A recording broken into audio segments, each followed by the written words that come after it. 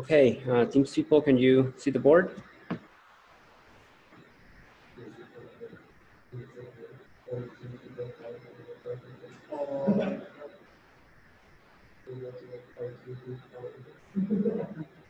Okay, thank you, Jacob.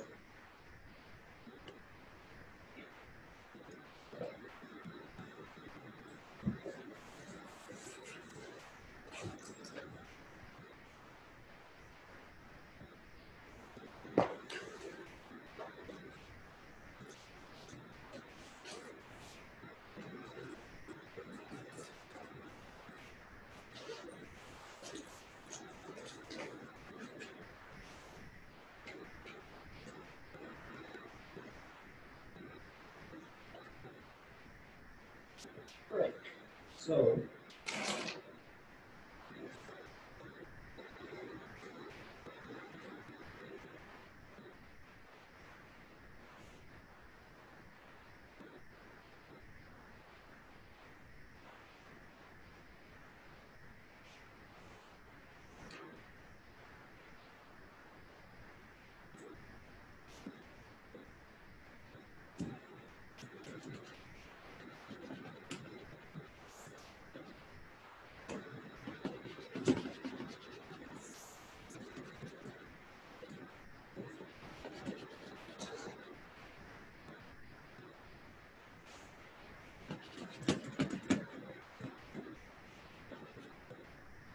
actually, I should not have erased that last inequality.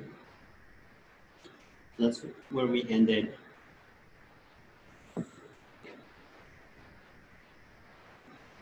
last time.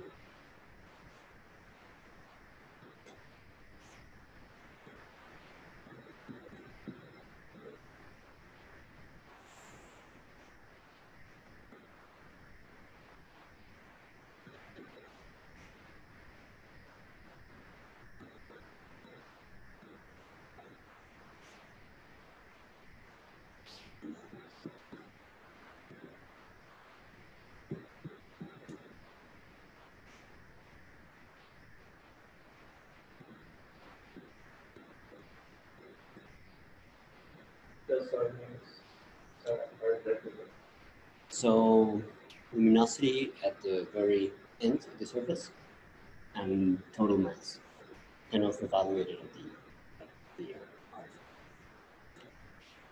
So this is the Eddington inequality, and if you make this equal, then it's called the Eddington limit. And so it tells you essentially how much of the pressure of the star can come from radiation versus matter. And this is a pretty cool equation. It was derived in 1920. And he didn't know how the luminosity was produced, so he didn't know about nuclear reactions. And he didn't know, I guess it was not only him, nobody knew. And he didn't really have a good model of the opacity.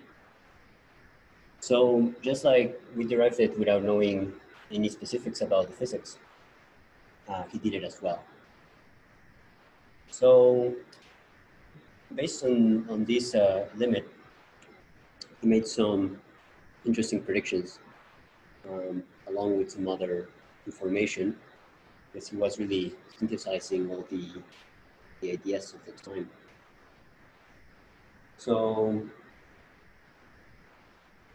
the main prediction that he made is that the energy for the luminosity came from the conversion of matter into energy. So Einstein's relativity was known, but that was it. So he didn't have an idea of exactly how the matter was converted into energy. Um, but that was the eventually correct prediction. He also knew that with some mass spectrometry, or I guess it's spectrometry measurements at the time, he knew that an atom of helium, which has 2 protons and 2 neutrons, that it was slightly less massive than if you added 4 hydrogens together. So it was like, that energy or that mass that is missing is being converted into energy. So he also, there was a discussion at the time about where was the age of the sun and where was the age of the earth.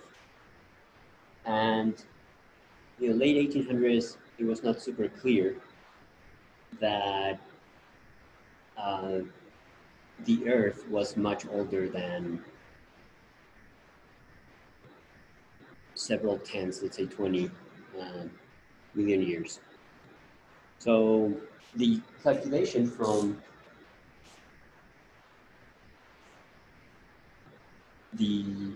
what is the lifetime of the sun,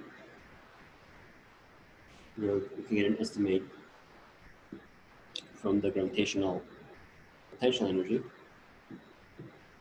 We know that the magnitude is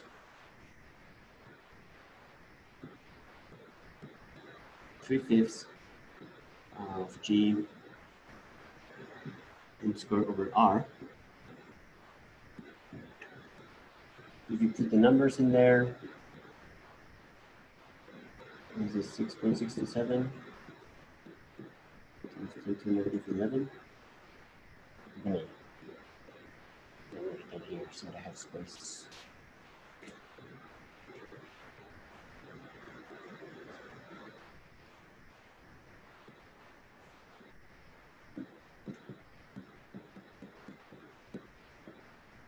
What are the units? Meter cube?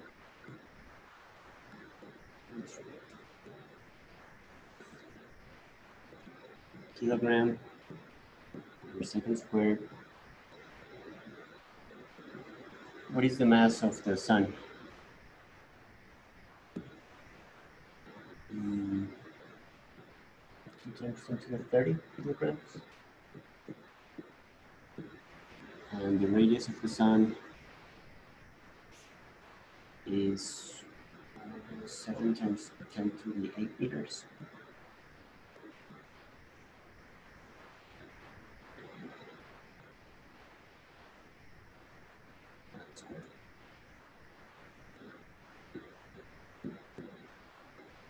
So from that you get 2.3 times 10 to the 41 joules.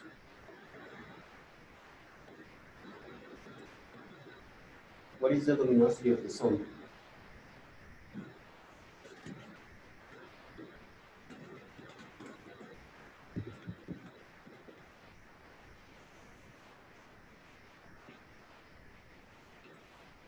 And what do you expect the units of luminosity to be?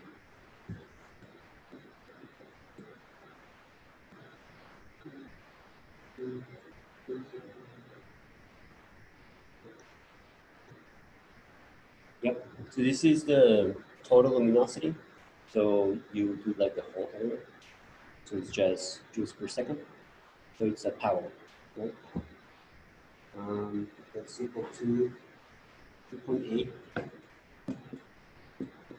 times 10 to the 26 watts. So hour is going to be your total energy divided by the time, and this would be the lifetime of the sun.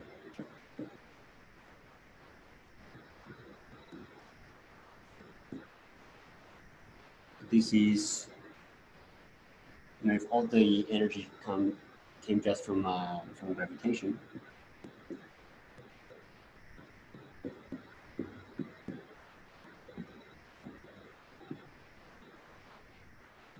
let's do 2 and 4. This is approximate.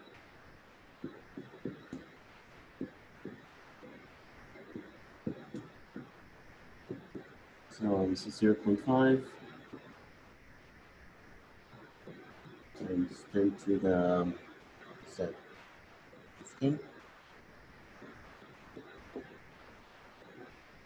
seconds. How long is that?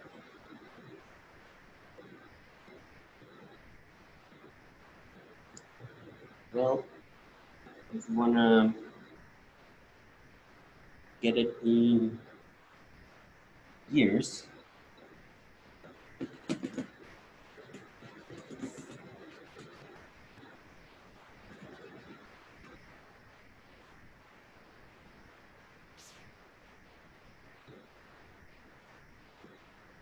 the conversion factor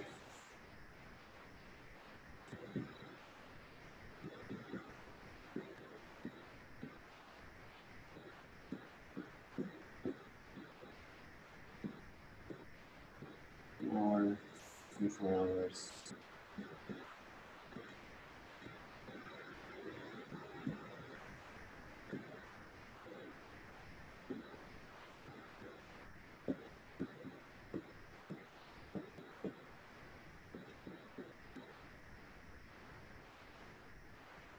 So wrote it down. It is 2.15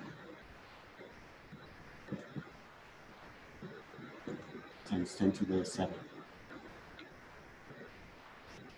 So if we divide the 0.5, because the 5 times 10 to the 14 seconds divided by 3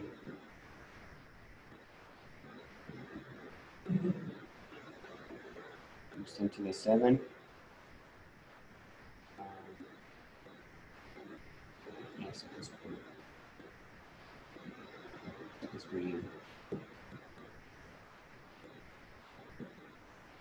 You get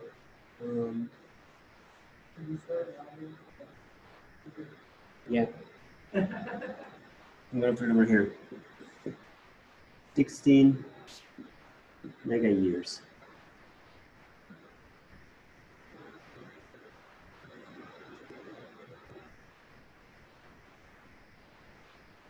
So at the time, people like Lord Kelvin were doing, we're trying to estimate the age of the Earth as just like a molten piece of rock and how long it will take for the surface to cool off, to cool down.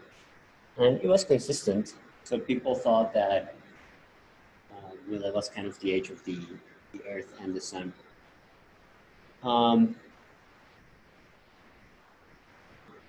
guess the first thing that didn't make too much sense came from biology, when evolution became a popular theory. We were like, oh, 60 million years is not really enough time for what we see to evolve.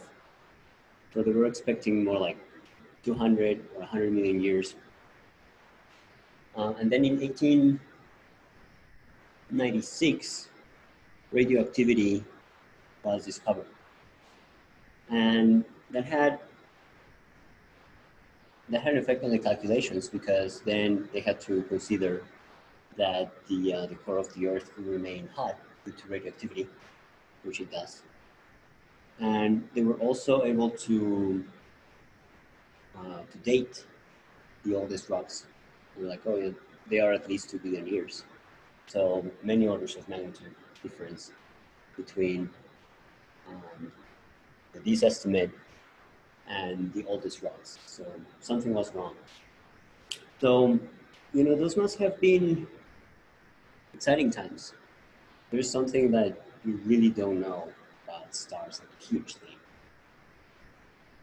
So Eddington, if that one there, this one there.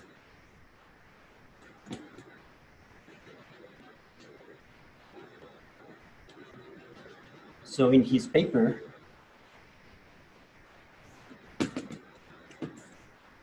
he assumed that at least 5%, well, that's the number that he used, 5% of the star was hydrogen, and that material could be converted to helium.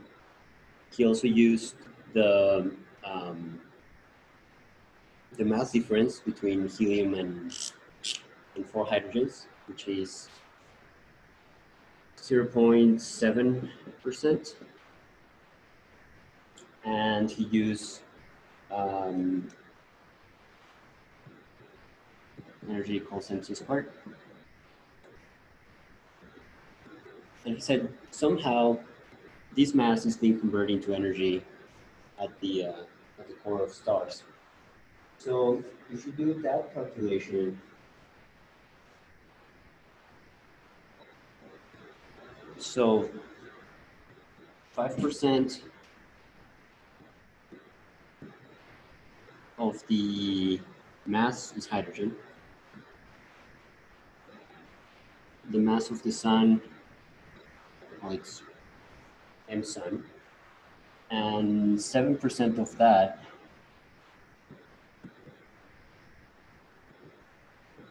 I mean 0.7% of that is going to be converted into energy.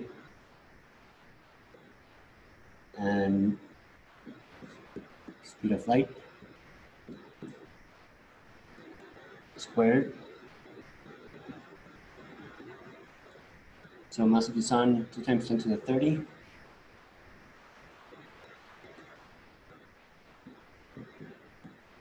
Kilograms.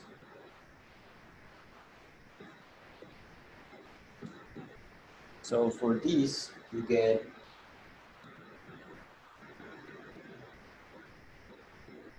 6.3 times 10 to the 43 joules.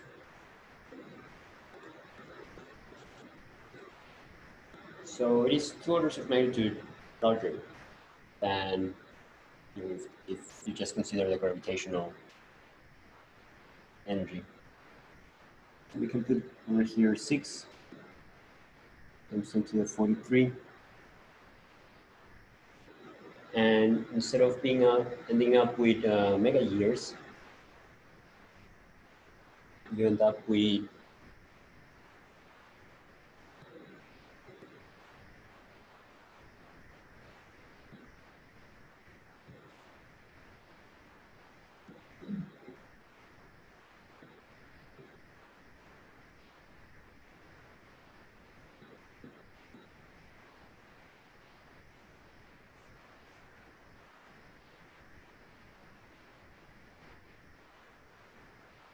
so that ends up being something like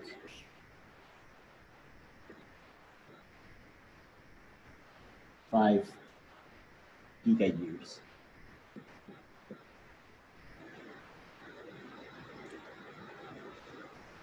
So he was correct in everything, except for the percentage of mass that is hydrogen.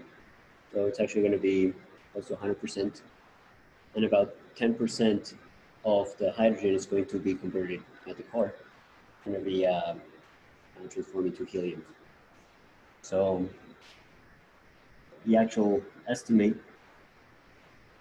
for a star with the mass of the sun, the core being about 10% of the total mass, is 10 gigayears, which is the expected lifetime of the sun. So that was pretty impressive for 1920. So let's see.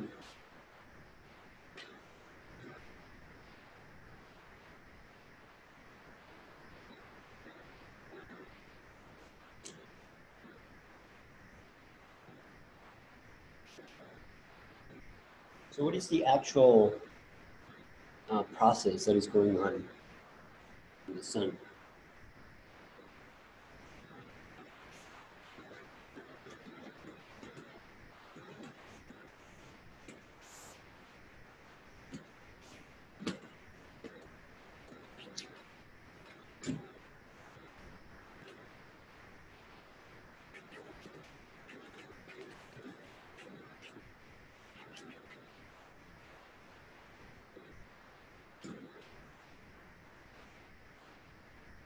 Why does fusion occur? What is it?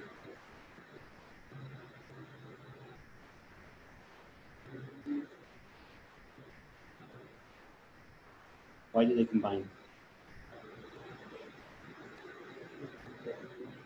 Hmm? They do, but all the particles in the air, for example, right now are colliding against each other, and they're not. And they're going fusion.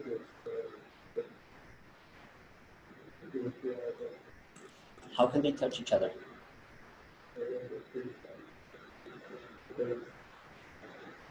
How fast? I think they're actually calculated. How do you calculate it? Just by assuming that it's going to be greater than the Mm-hmm. So, what happens if you overcome that repulsion? Why would they stick together? The strong nuclear force, right? So, the Coulomb potential, you're going to have your two charges. So, Z is the number of protons that you have in a nucleus.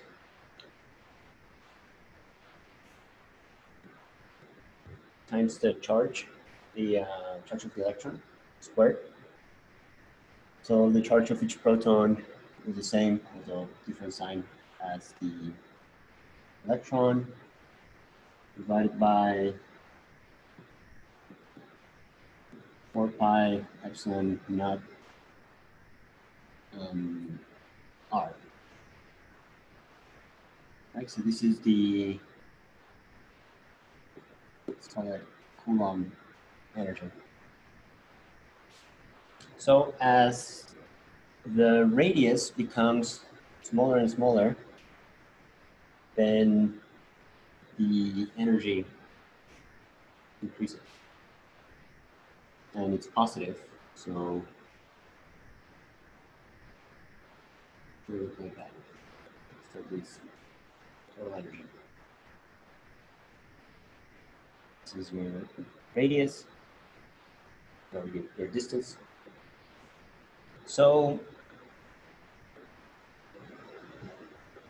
the nuclear force is pretty strong, and it's also attractive for protons. So it's going to look kind of like that.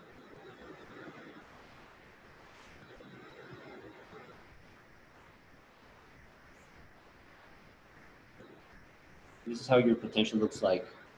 It's a function of the distance. What is this distance over here?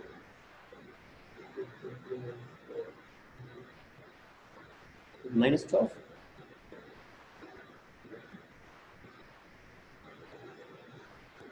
Why do you think that it's 12 or 13?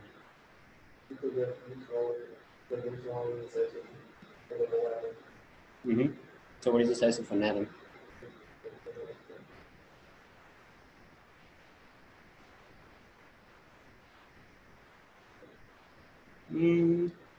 What is the distance between atoms in a crystal? And when you do your actual diffraction, what are the units? Mm-hmm. So something times 10 to the negative 10. Yep, I think 12 or 13 makes sense. This is actually going to be close to 1 times 10 to the negative 15 meters. So that tells you that most of what we will consider the atom is actually kind of empty space. To have the electrons around, and the nucleus is just pretty tiny. So this is called a femtometer, negative 15, and I don't know if it is official, but you can call it a Fermi. People will understand. Actually, I think it's more likely to call it Fermi, or more common. And there's another cool unit. It's called the barn. Have you heard about it? So we were looking at opacity and cross sections before. So a barn will be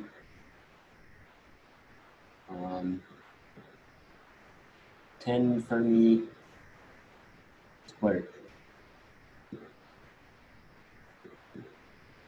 So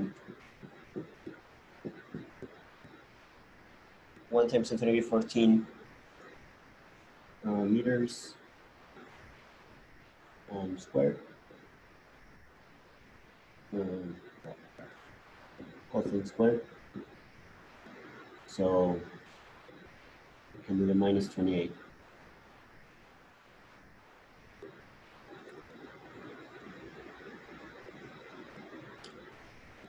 So before we were looking at the opacity, we had this unit over there. So the same physics, of scattering applies to nuclear reactions, except that the targets are much smaller. This is a pretty small area. And it's called a barn because the people who were working at the Manhattan Project wanted to come up with something that will not raise suspicion. And so there's like some saying about a barn not being able to hit the long side or the wide side. But now it's SIE of cross section. So it's kind of cool.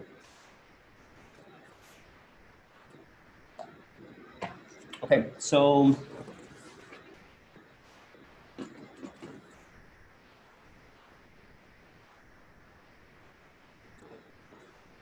let's assume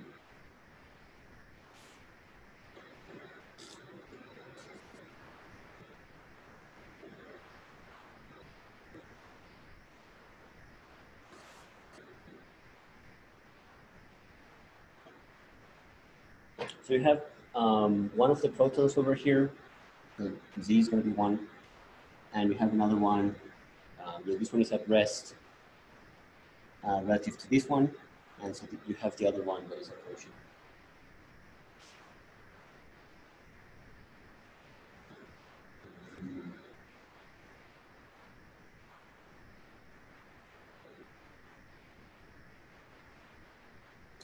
What is the energy required from that proton to get to this point, in which it can overcome the Coulomb potential? Well, this one is 1, this one is 1. I'm going to call this one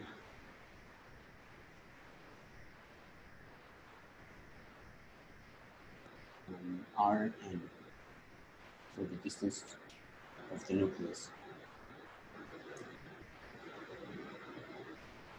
The 1, 1, what is the charge of the electron?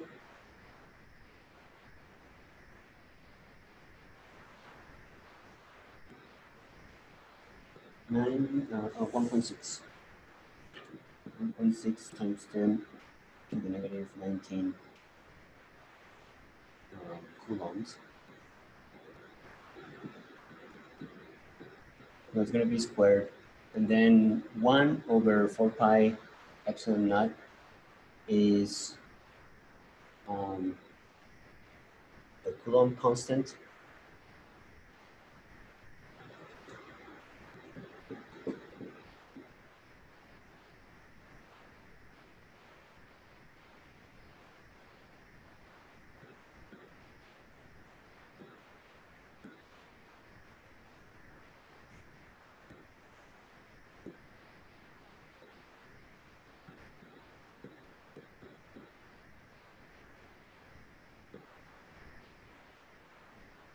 So the energy that is required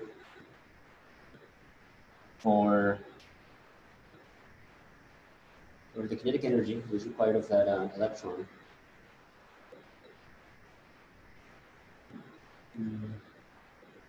2.3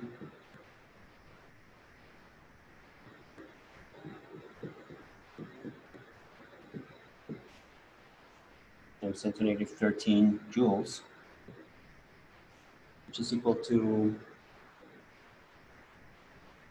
1.44 times 10 to the 6 electron volts.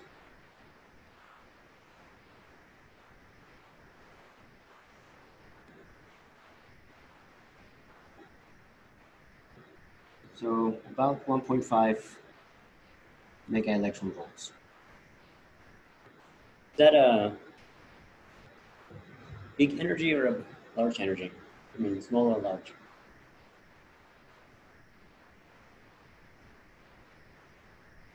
Hmm? What is the average energy of particles in the sun, in the core?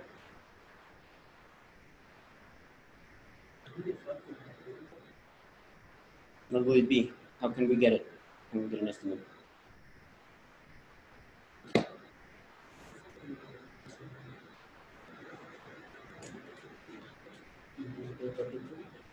Yep. So it's going to be 3/2 of kBT. That's the energy.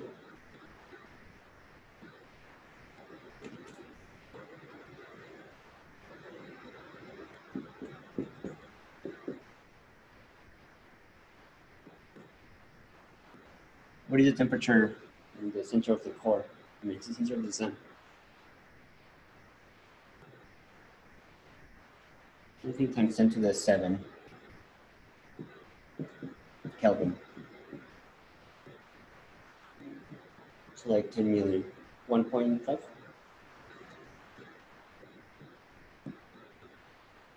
And what is the Boltzmann constant in electron volts?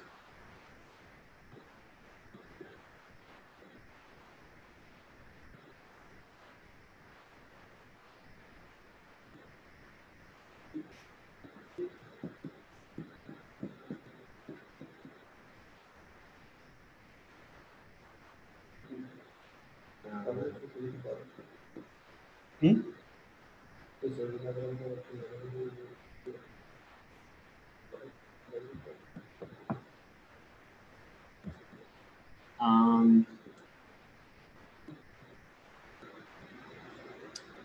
Oh, so moving over here. Yeah, you're right. I don't know why I was dividing. So 8 point what?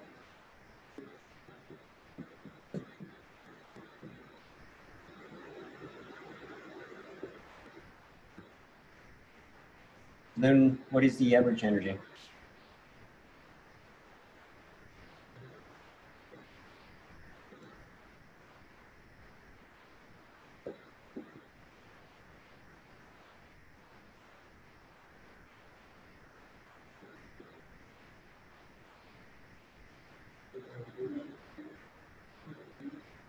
$90.3?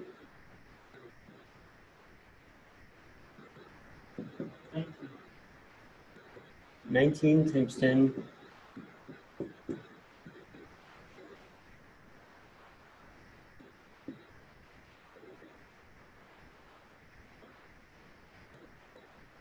So we have a problem there. So the average temperature or the average energy of the particles at the center of the sun is less than a kilo electron volt. But the energy that you require, that you need to break to go over this potential, is 1.5 mega electron volts. So it's about 4 orders of magnitude less energy than it's required. So what's going on?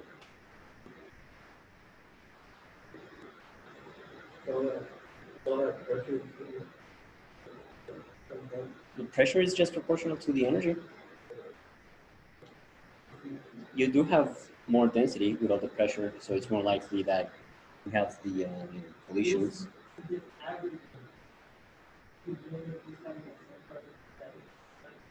Yes. That still doesn't save you, but that is correct. So how does the distribution look like?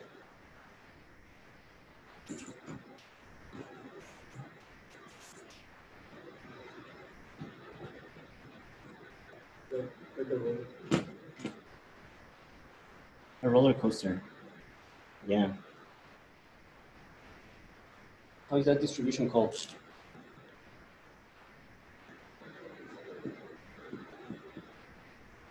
Maxwell-Boltzmann.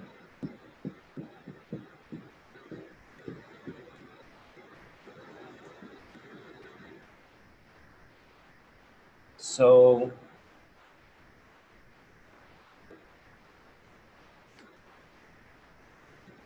that distribution, I'm going to write it down over here, because one of the problems, homework problems for next week, is about showing that this is not enough. So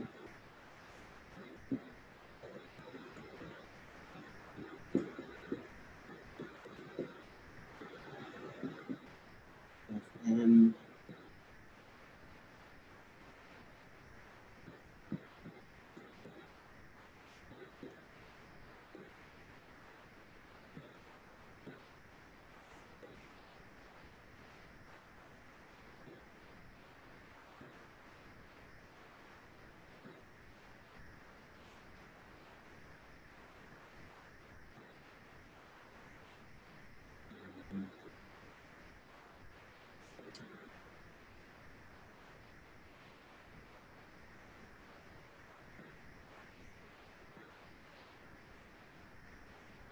and it looks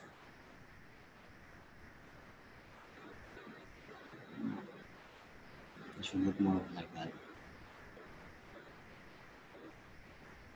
So it's almost like a Gaussian. In fact, if the range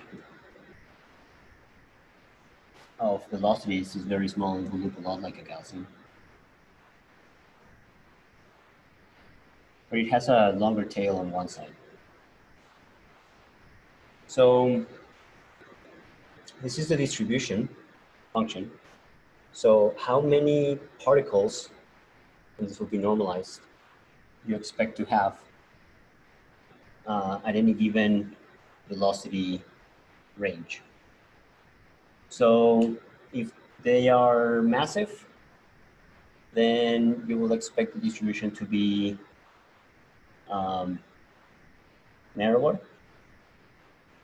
And if the temperature is high, then you will expect the distribution to be broader.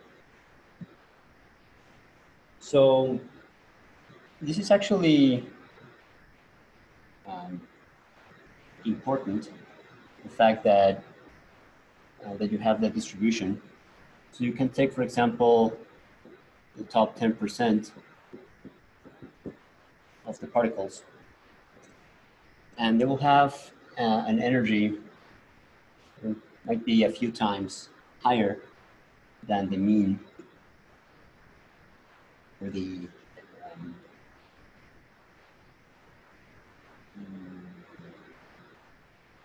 mean square velocity.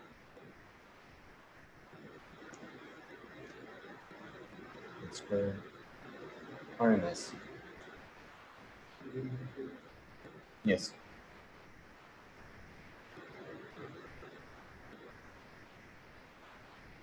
So yes, you do have a distribution of velocities.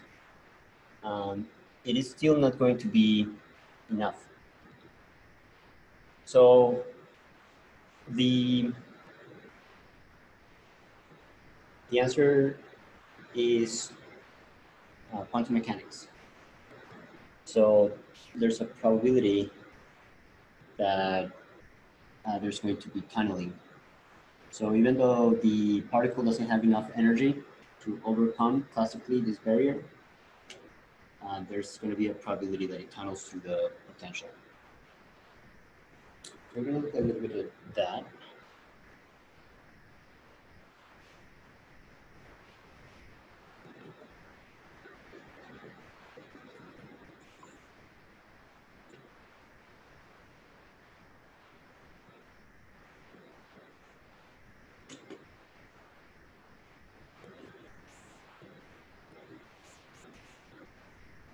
This thing.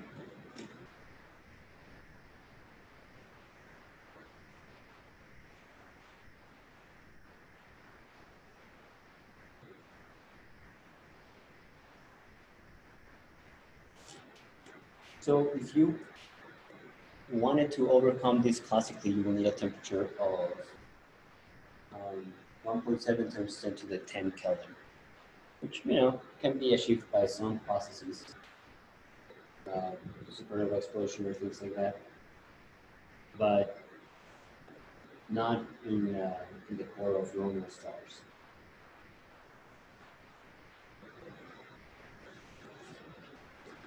Okay, so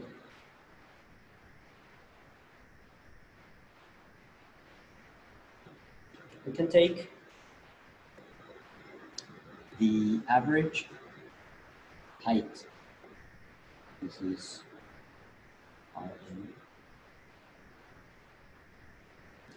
of this potential. So it's going to be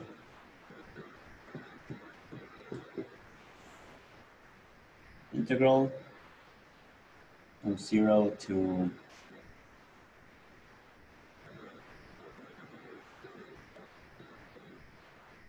and I'm going to define another distance.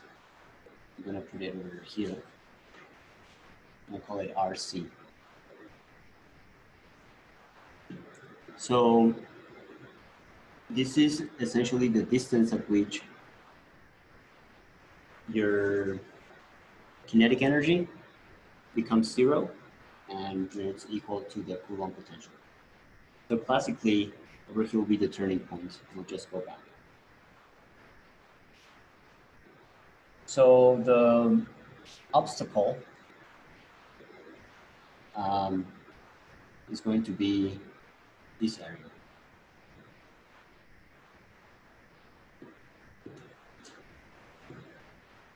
So this will be from 0 to RC. And then you have, this is the average.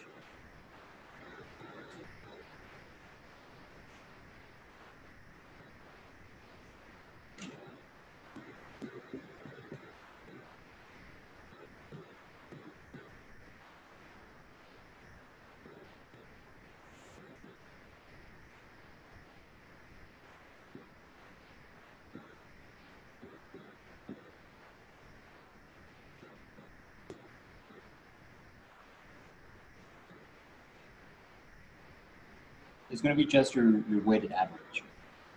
So we're going to replace that barrier by something that might look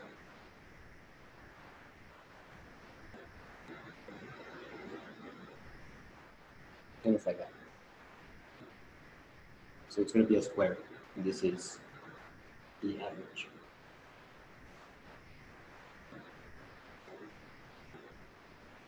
And maybe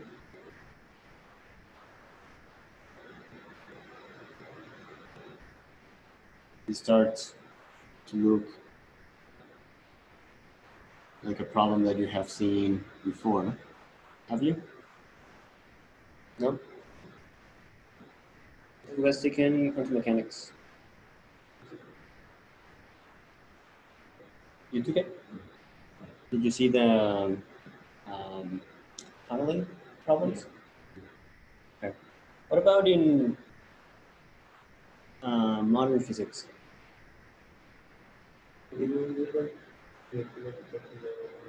Mm-hmm. Okay, but you're then familiar with the concepts. So this is a square well, essentially. This is your potential over here. So this is actually a spherically symmetric potential. So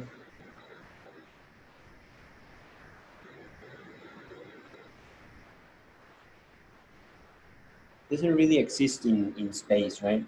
Or it doesn't look like this. It's more like your atom is going to have a hard time getting close to the other one. But at some point, they just, they're clamped together and they get over here. So then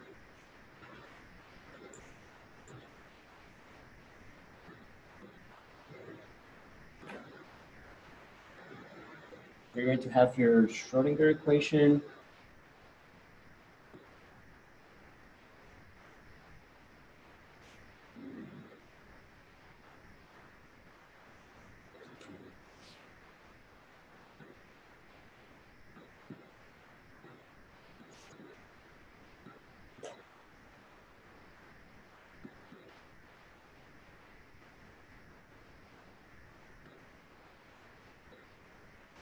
Okay, so just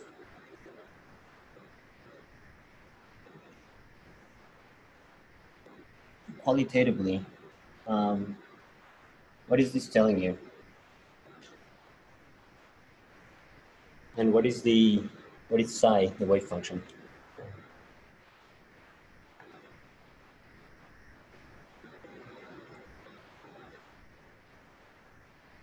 Well, the wave function,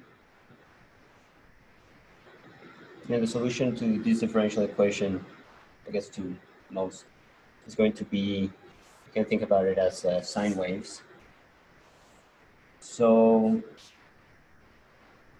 in this,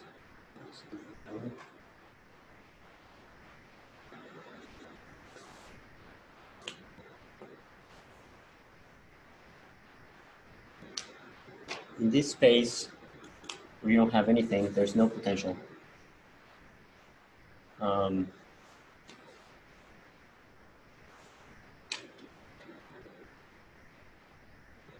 Your wave function might look just like that. Over here, you're going to have a boundary, so you apply your boundary conditions. What happens is that the wave function is going to decrease exponentially. You have your negative exponential. And if this barrier is wide enough or high enough, then it will just go to 0, and that's it. Over here, you have your potential over here, which is attractive. It's going to come out, and it's going to look like that. So this is the solution to your differential equation. So there is a chance that you can actually bypass the barrier. So what is the probability in terms of the wave function?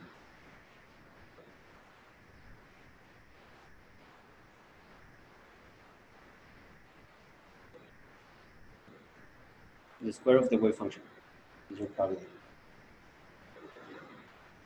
So everything around you is really a wave. And the waves are infinite. And so in principle, the atoms that make you up go from minus infinity, one edge of the universe, to plus infinity at the other edge. But they are, bunched at your body. So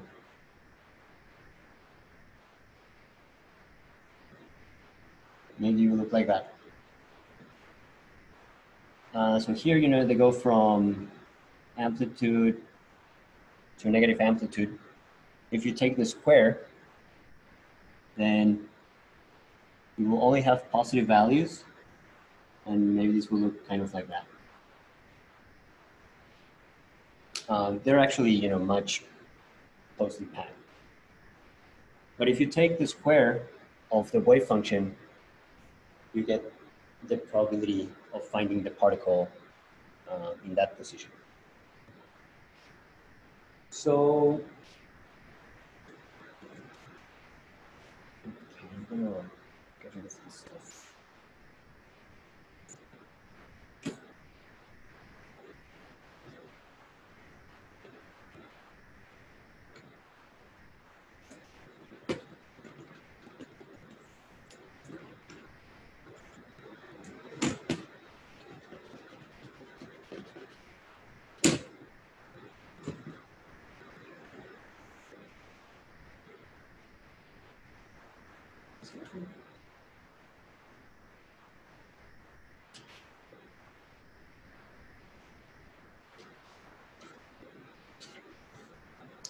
So the solution is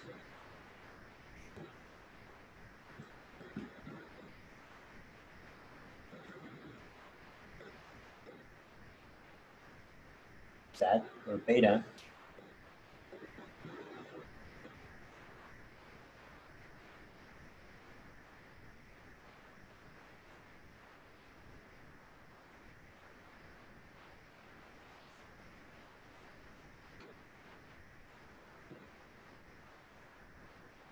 mu is the reduced mass. So the product divided by the sum.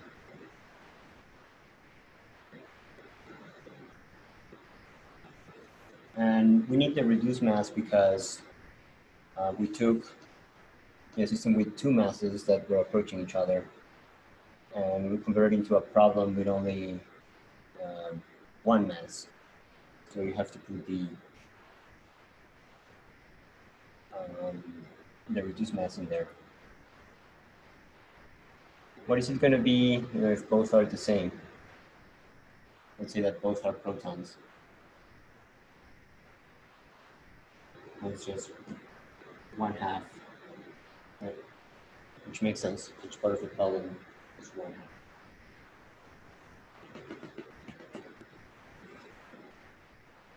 Okay. So the wave function squared multiplied by the cross section, not the cross section, the surface of the sphere of this radius.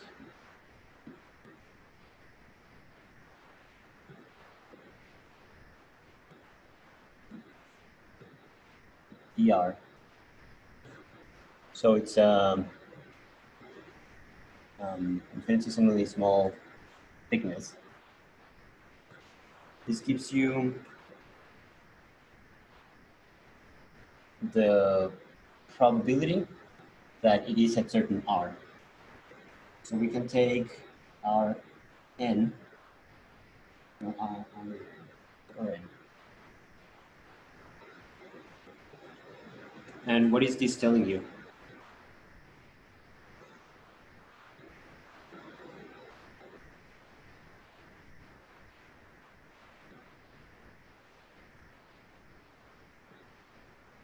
So your wave function is going to look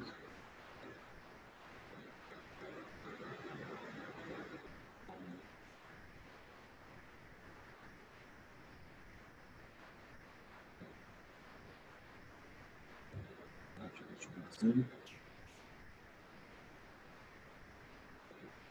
looks like that. And where was Rn located? The nucleus, right? So over here.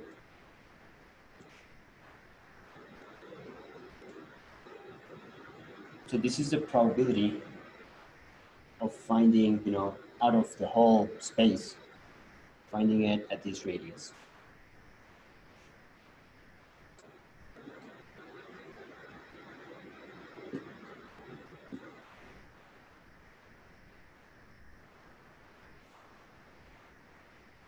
This is kind of similar to density of states that we saw in thermal before. So we have a probability distribution, and if you want to know the probability at a particular value, then you take that volume. So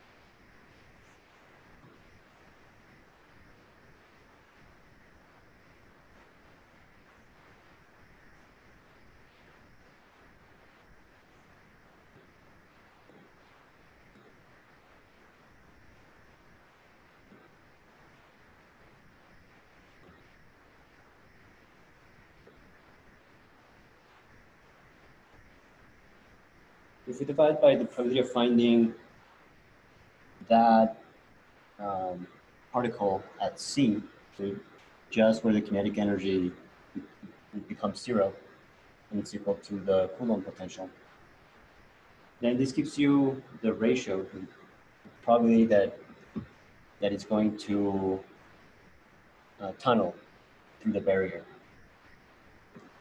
So the 4 pi's are the same. You can get rid of them. The dRs are the same. You can get rid of them. So this is the probability of tunneling.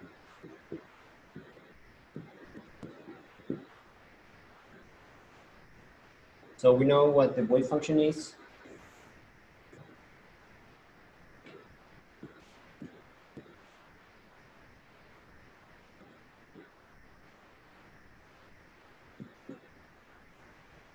We have A, and A is just a normalization constant. E to the beta Rn, and there's a square, so it's twice that. And divided by R, or Rn squared. And then we have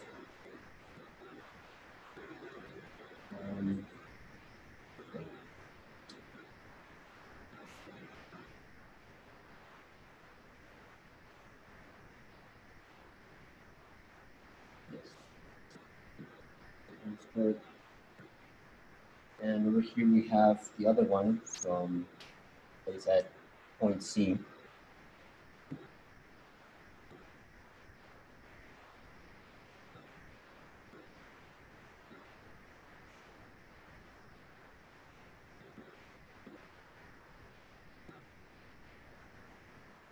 So you can get rid of all the R squares, and also the A's. And so that probability, timing probability, is E to 2 beta Rn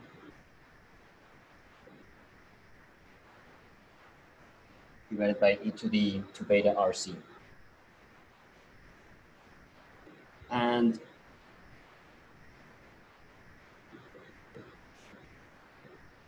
Rn is much smaller than Rc. So we know that this is about 1 times 10 to the negative 15 meters. Rc, how close they can get to each other. We were saying something like negative 12 or 13, right? That's the size of the atom.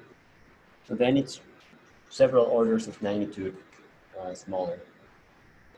So if Rn is very small, it goes to 0, then this is close to 1.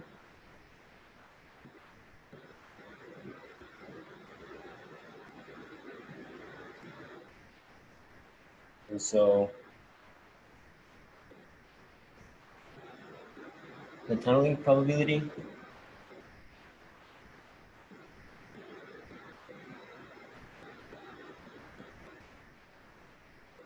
is that.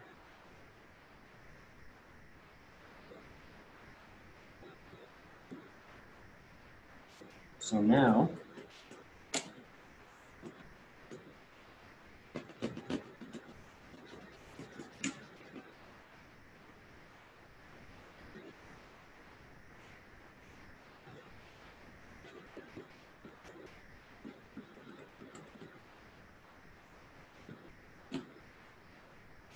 we look at that data.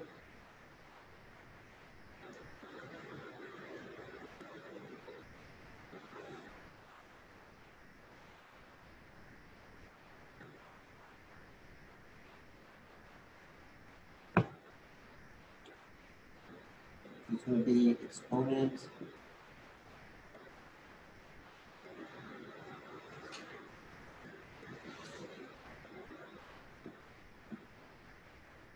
minus 2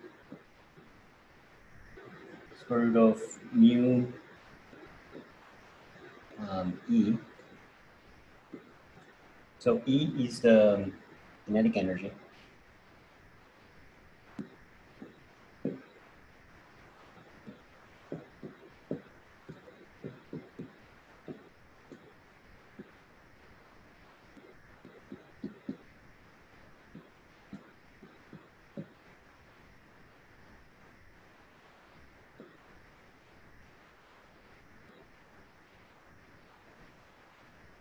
So we can get rid of this E over here and then we just put it over here. Square root of E.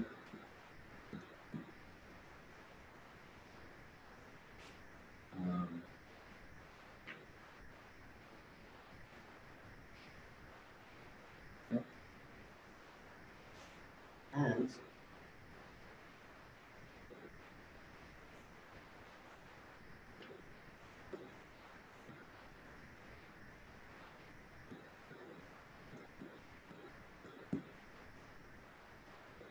this is equal to alpha h bar c.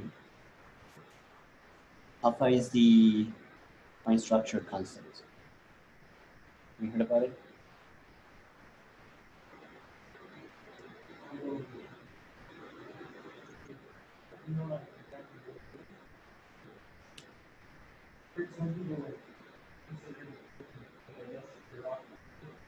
Yeah, it's one of the fundamental parameters, fundamental numbers of the universe. So if you look at it, it just describes the strength of the electrostatic, well, I guess the Coulomb potential. So its value is 1 over 137. And you have probably heard about it because people talk about fine tuning. And so if you change this parameter alpha, so you can put H bar C.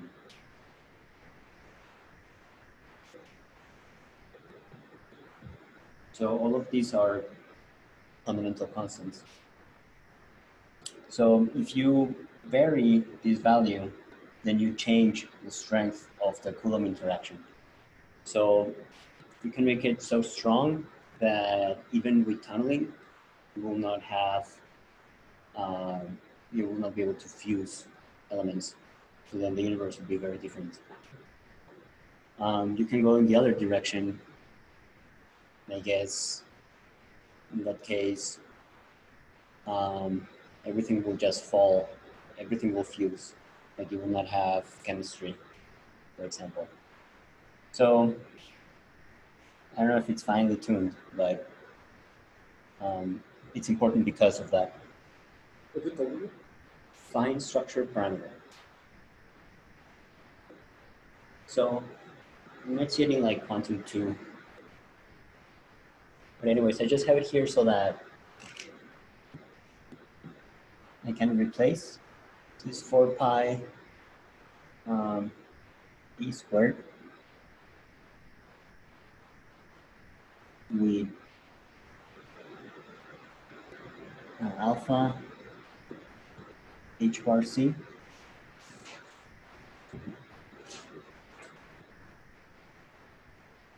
And I can get rid of the h bars, and it's starting to look prettier.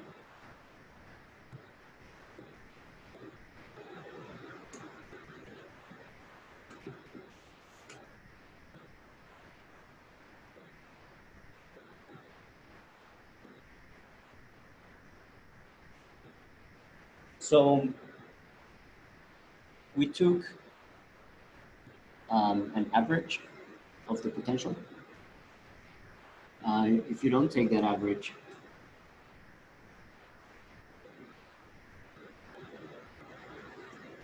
then you end up with another factor.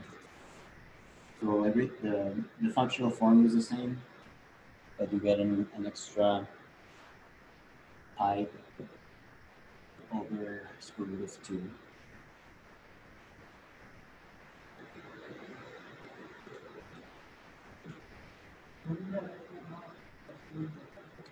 Hmm? Oh yes, should get rid of it. Okay, so let's rewrite it.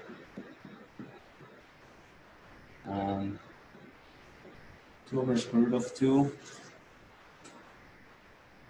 square root of 2.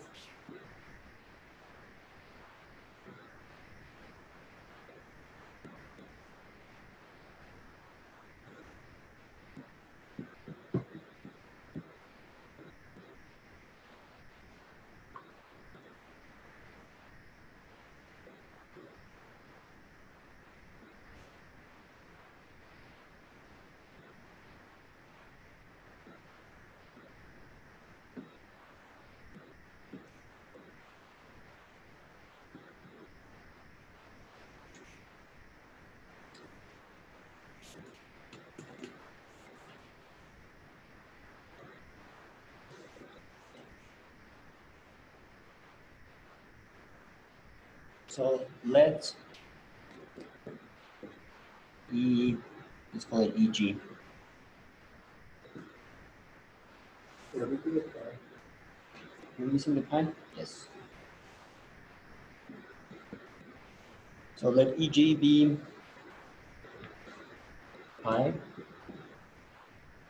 alpha, the z's squared, 2 mu c squared. So then we can take, square root of g, EG, and it's going to give us this stuff over here. So then we can rewrite the probability of tunneling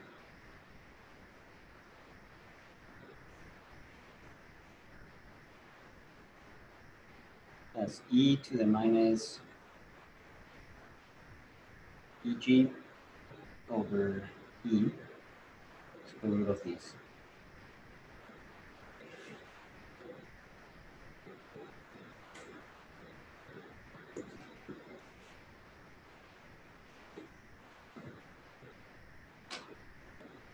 So Eg is called the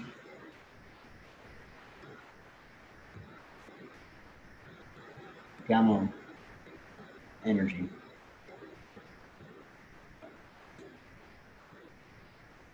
And this G, I'm using, it's suggestive of the density of states. It's called the gamma factor.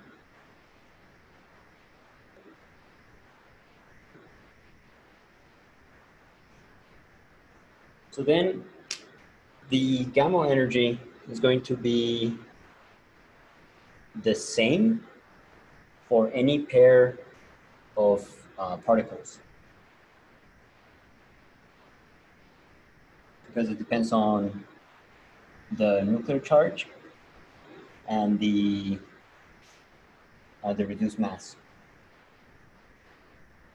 So if we want to find that value,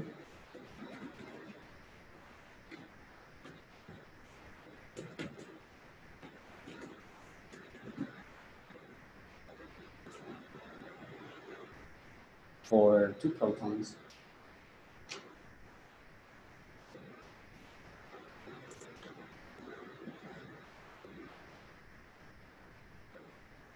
it's going to be pi, and then alpha is 1/137. These ones are just 1 and 1, so we can leave them out. This one is squared.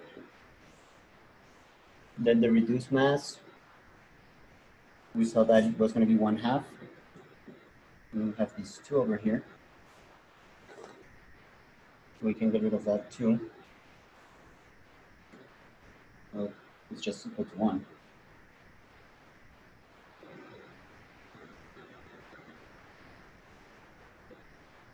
It's going to be that.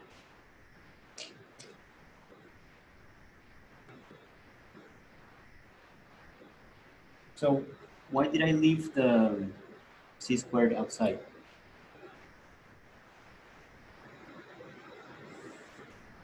Because usually the mass is given in terms of energy. For example, the mass of the proton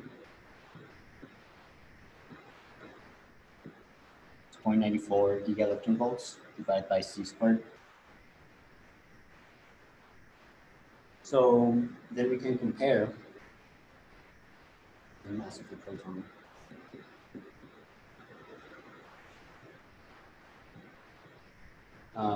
You can easily compare the energy that you need with the ground state, rest mass of the particle. So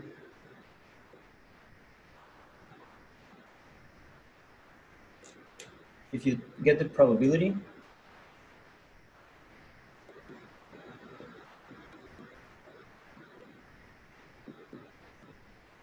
you will see that it's approximately 10 to the negative 10, which is pretty tiny, but it's not 0. And how many particles do you have in the sun? You calculated, right? Something to the 57. Yeah. So even though the probability of tunneling is very small, you have a lot of particles. So you constantly have fusion at that energy.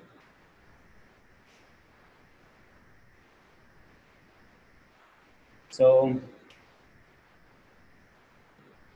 yeah, I think it's pretty remarkable, but from classical physics, this will not happen at all. And next time we're going to see what's actually going on with that mass that is being lost. Let's see.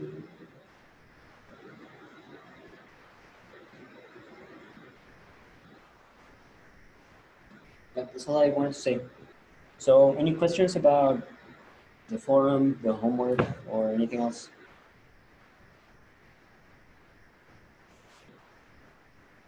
No? Okay, sounds good.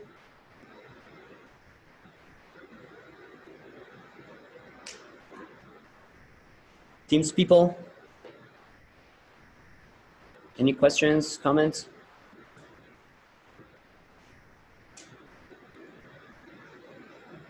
No? No. All right, I'm gonna stop recording.